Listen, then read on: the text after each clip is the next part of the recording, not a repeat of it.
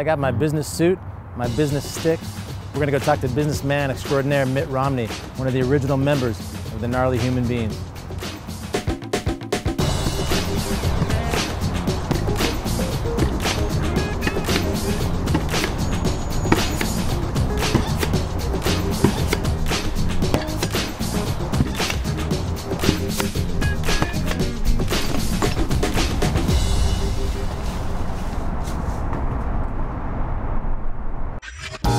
Some people are passionate about music, others are passionate about sports. Mitt Romney, he's passionate about fixing stuff. Fix the Olympics, fix the state of Massachusetts. Now he's trying to fix the White House. You know, it's been a real thrill to go all over the country and to campaign. I've really had some fabulous personal experiences. My dad told me when I was a young man, he said, Mitt, don't ever get involved in politics. He should have stopped there. He said, until you're able to run a campaign without having to wonder if you lost whether you could pay your mortgage.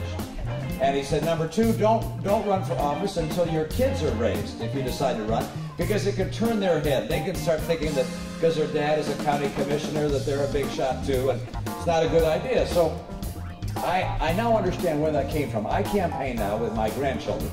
And one in particular is my grandchild. His name is Parker Mitt Romney, and I've been taking him around with me. He's held in my left arm as I shake people's hands. And I was in Nashua, New Hampshire, shaking a lot of hands. He doesn't say much, only a few words. Mama, Dada, Papa. And now he goes up to people on the airplane or wherever he is, he puts out his hand and says, hi, hi, hi. All right, action sports and politics. What's the connection? I think politics is an action sport for old guys. I can't do what I used to do as a kid, but getting out there and getting beaten up in the debates is it's kind of my kind of sport. Governor, you're going to ride this surfboard and you're going to ride this wave of support in Orange County, and you're going to ride that wave all the way to the White House. So far in A Guy's Guide, we've found some amazing chunks of wisdom from some of the best athletes on the planet, some of the most advanced spiritual gurus. What about politicians? What kind of wisdom might they have? Can a politician ever be someone's hero? We asked Matt Romney, son of Mitt Romney, what was the most impressive thing he'd ever seen his dad do.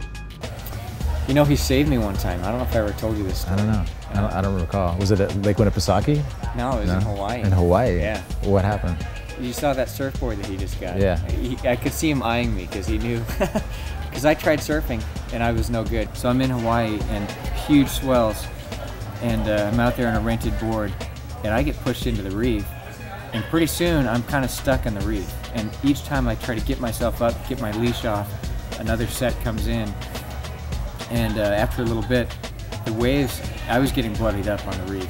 And the leash was wrapped, you know, so tight I could not get it off. A wave came in and actually pushed me under the reef at one point. And I remember thinking, okay, now I have to get this off. And I don't know, you know, I know I was in a very tough spot, but my dad, who had been walking back to the hotel, just kind of got this feeling that he needed to turn around. So he turns around, jumps in, everybody's just watching.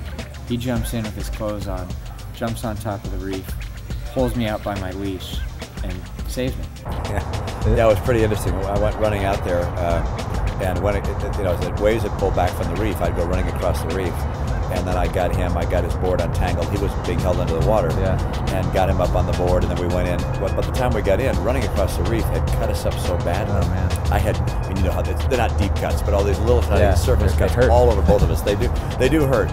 But we came back to the hotel, and Anna was there, and both of us had bloody T-shirts, bloody pants on. Shark attack. Yeah, it looked like a shark attack, but it's all surface. Oh man! And so, speaking of surfing, it seems like this opportunity for you is almost like paddling into the biggest wave of your life.